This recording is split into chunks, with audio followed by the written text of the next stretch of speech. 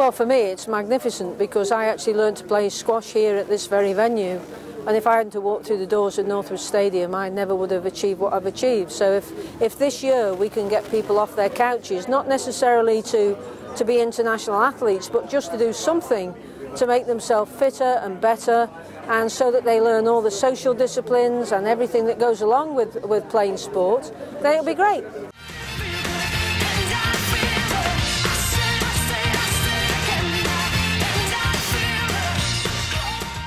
Yeah, it's great to listen. I'm very happy and very proud to come from Stoke-on-Trent, but I'm lucky to have achieved my aims in sport, and that takes a lot of discipline, a lot of work, a lot of self-motivation, and it's not always easy. You need a certain amount of luck too, but for every one of me that walked into this stadium at Northwood in Stoke-on-Trent, there could be another 100 people out in North Staffordshire that could play another sport. And for me, sport got me out, believe it or not. I was actually quite introverted until I started playing squash, and it changes your perspective. You become more confident, your social esteem rises.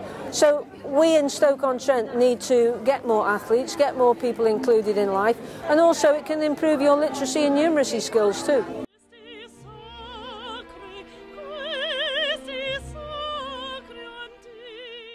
There'll be people here tonight watching in the freezing cold, and they might have seen the people like Jonathan Edwards, Amy, Colin Jackson, and if they just get some inspiration from that to go and play netball, hockey, squash, tennis, football, and just do something one night a week, then our job's done. And it's all about getting people from council houses in North Staffordshire and the surrounding areas to do something to make their lifestyles better. So social inclusion.